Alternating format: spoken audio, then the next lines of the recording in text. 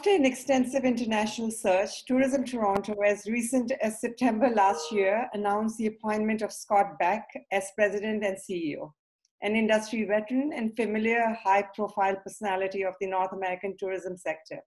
For past 14 years, you have served as President and CEO of Visit Salt Lake in Salt Lake City and past board chair of Destinations International.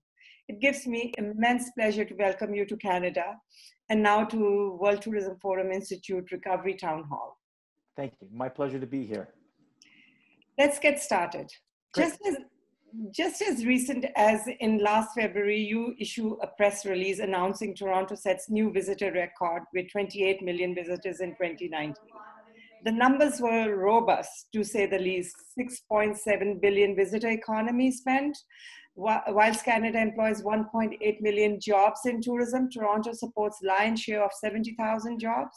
It generates billions in tax revenue for all three levels of government, the city, the region, and the province. And fast forward to now, the next press release is issued 2 months later on 31st May.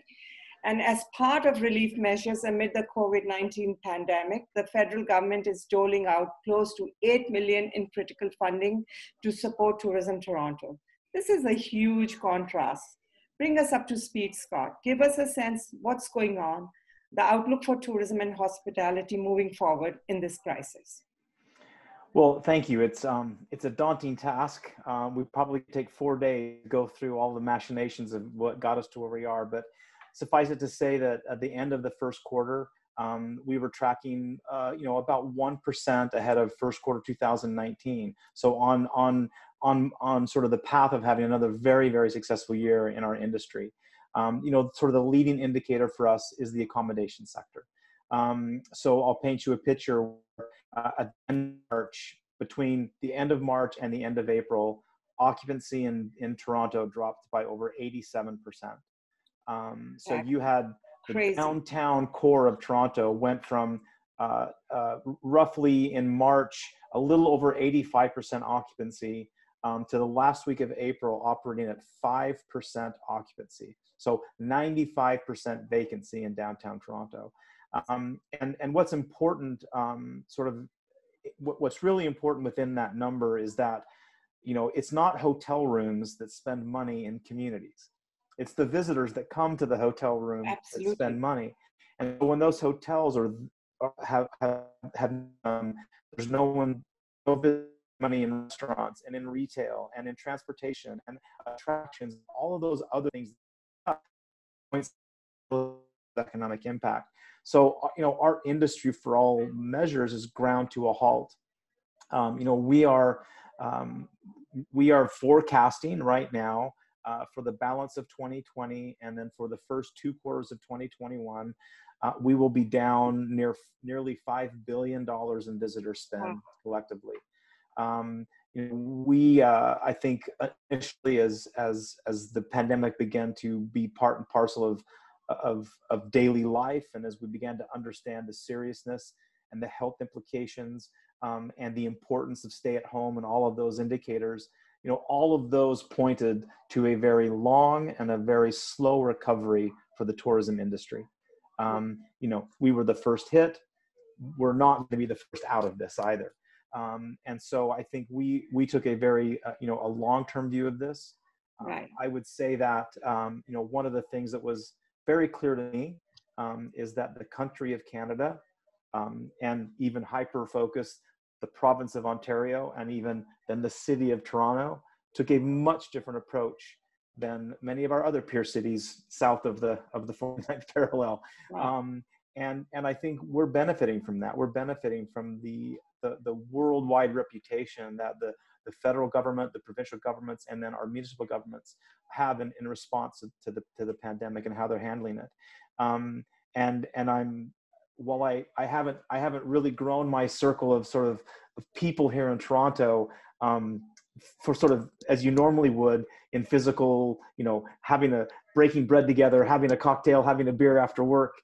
I've been incredibly energized by the amount of people that are reaching out and are communicating and are sharing and talking about where we're going. So sort of in a nutshell, you know, we were the top performing tourism market in Canada, you know, one of the biggest in North America in terms of its impact. And now, like almost every community that has a significant part of the visitor economy as part of their overall economic foundation, we're really hurting. Right, right. So I'll just dovetail on some of the comments that you made just now. You know, pre-COVID crisis, US was Toronto's largest international market, rising with nearly 2 million visitors, representing, I believe, a 3% increase year over year. And visitor spending from US increased to 1.35 billion, a staggering 51% growth over 5 years, you know. And now you have a situation of closed borders, as by some estimates, some of the highest infections were carried forward from across the border. The Ford government is determined to keep things as they are for as long as necessary to flatten the curve of the virus. Does this worry you? And if so, what measures is Tourism Toronto taking to mitigate? Wow. So does it worry me?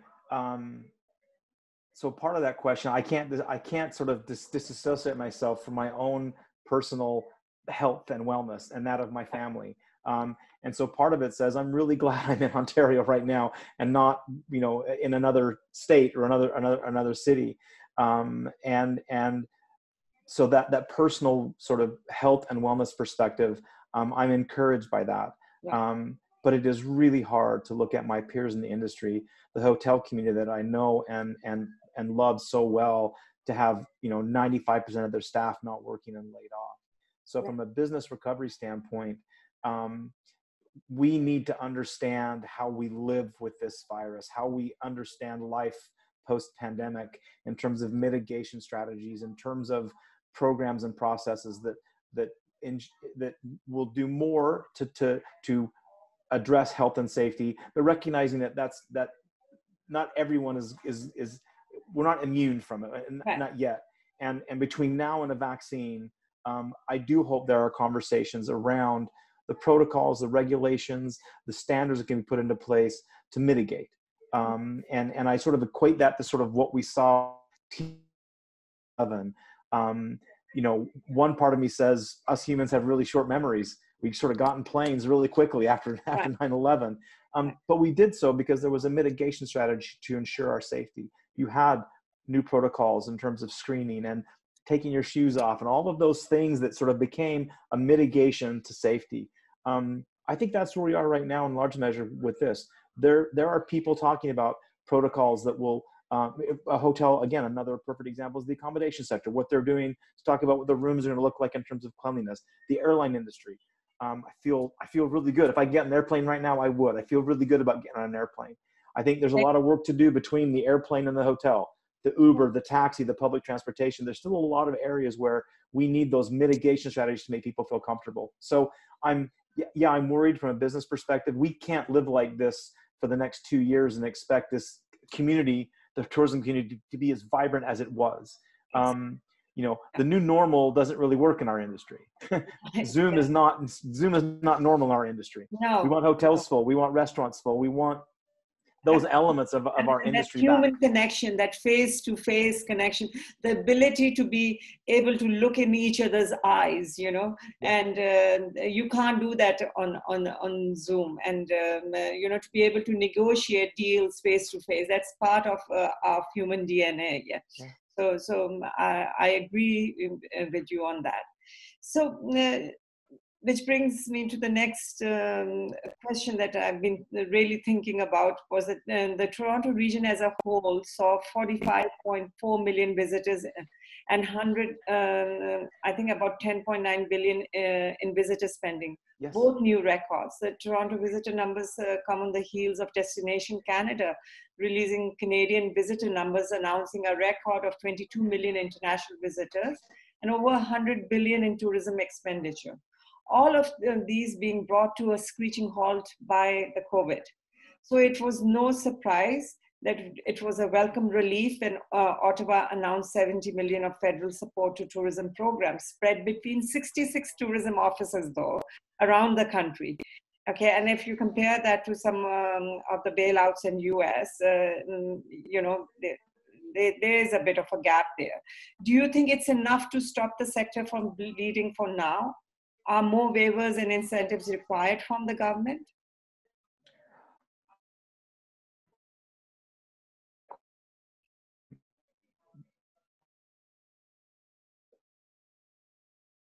Are Hello? so appreciated. I'm sorry, it was absolutely vital, and we are so appreciative. Minister did to be sort of 50% of 6 months operating revenue. The federal government recognized that that would be key to keeping us at the table. You know, we now need to work with provincial governments and municipal governments to show our value and why we're going to be so important to the recovery. So yes, it was vital. And we are only as strong in our part of the industry, in the destination sales and marketing organization, we are only as strong as the accommodation section. Right. Because that is who, almost across all sort of geographical areas, that's really who funds us for the most part, is the accommodation sector. And I think it's been a very strategic and a very positive relationship. Okay. But until that sector, the accommodation sector, recovers, we won't have all of our sort of arrows in our quiver. All of our resources won't be on the table.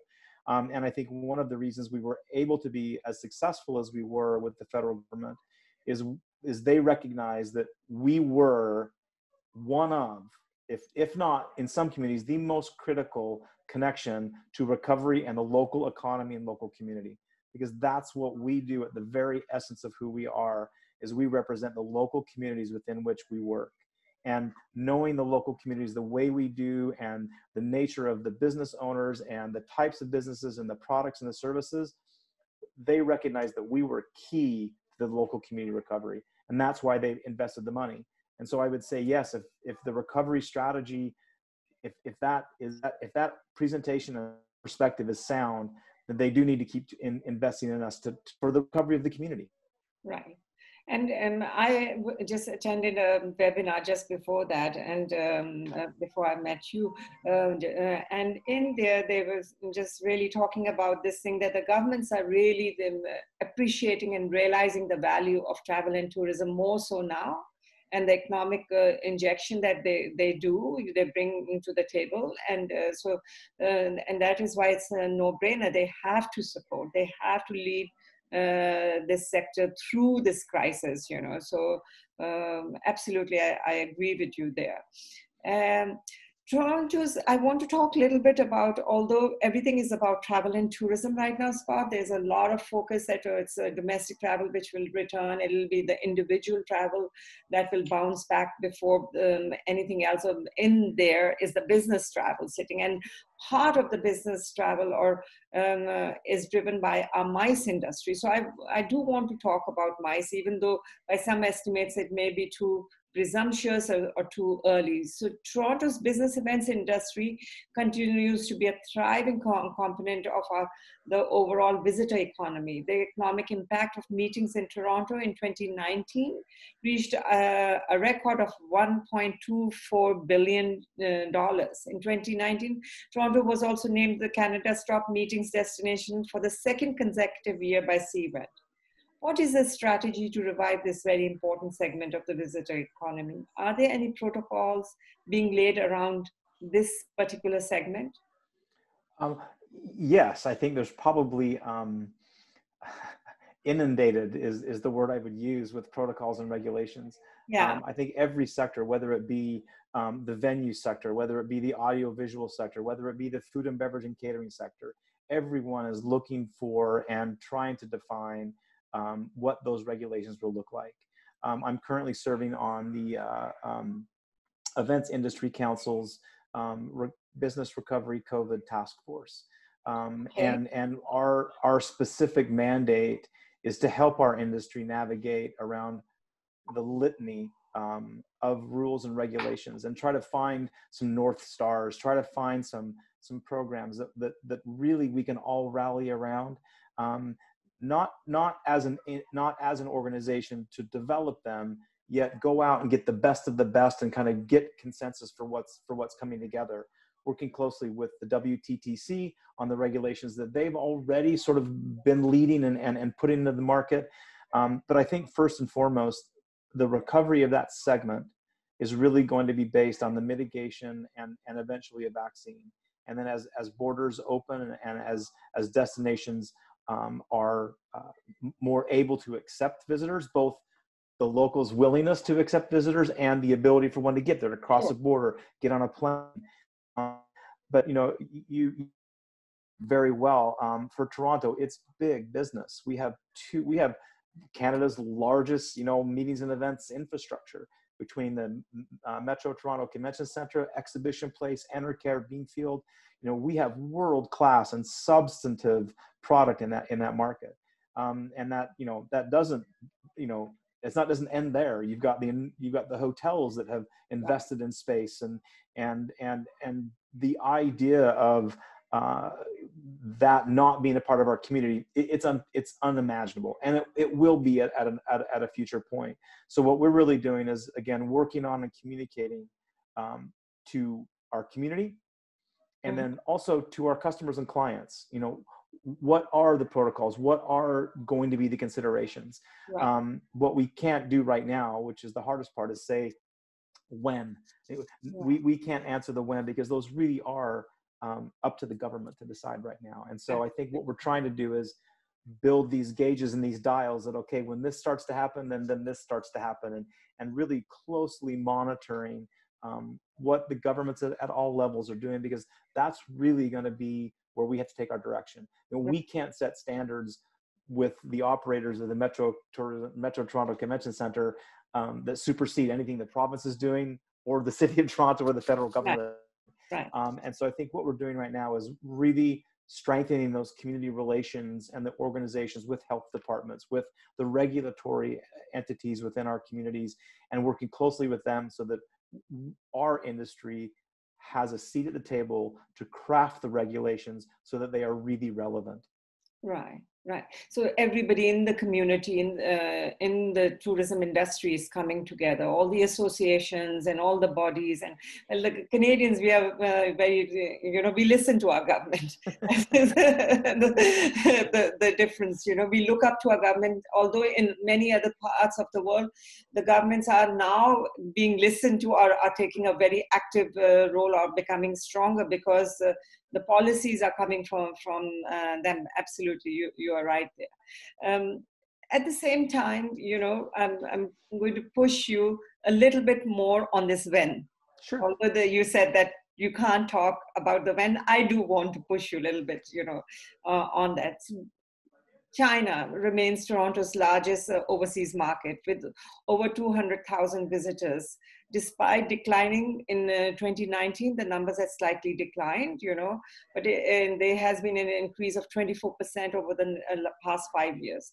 Toronto continues to see strong growth from the Mexican market, welcoming nearly 100,000 visitors in 2019, representing 5-year growth of 146%. Do you foresee the return of these international tourists? Are there any recovery signals? And here comes my when, where, and how markets will return. Absolutely. I think cities are incredibly resilient, and they are because they sort of epitomize the ultimate sort of connectedness of us connected in a city, and that's one of the reasons they are so vibrant and so relevant and so resilient. So I do think we're going to see international visitors again.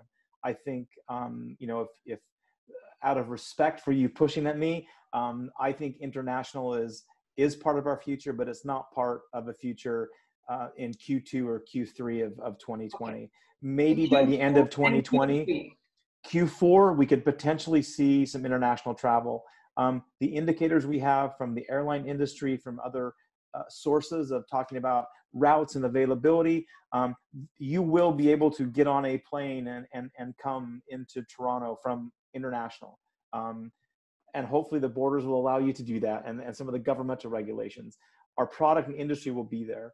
I think in terms of the MICE international long-haul MICE market, we're probably into Q2 2021.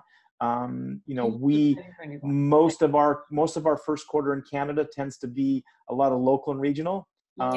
It's cold here in the winter. Absolutely. And that's not, as well as a Torontonian. Not our top market for overseas, but boy, once you get into spring and summer, so we anticipate, and right now I will tell you, 2021 could be a record year.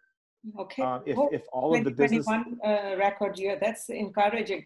That's a very, very key message, Scott. I'm going to hold you to it. And I'm referring to the meetings and event side, the business event side. Okay. Our calendar, because of all of the all business that was able to be moved from 20 to 21, we did so. And so the calendar in 21 is really good.